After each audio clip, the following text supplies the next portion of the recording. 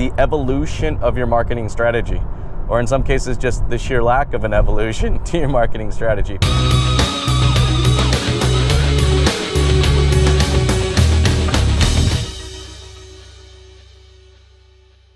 I got a demo of a product the other day.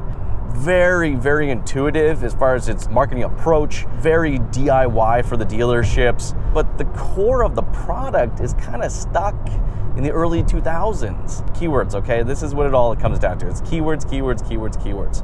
I haven't been on a keyword at least a couple of years, okay? I just haven't, all right?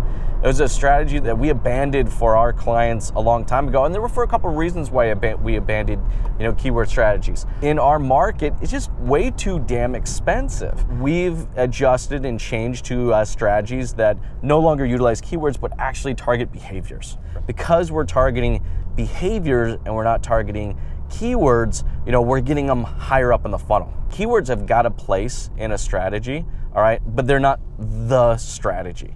And you know what, if you guys are participating in a keyword strategy, you gotta start looking at those costs. And I'm telling you, just year over year over year, it's not getting any cheaper. Behavior needs to dictate the marketing.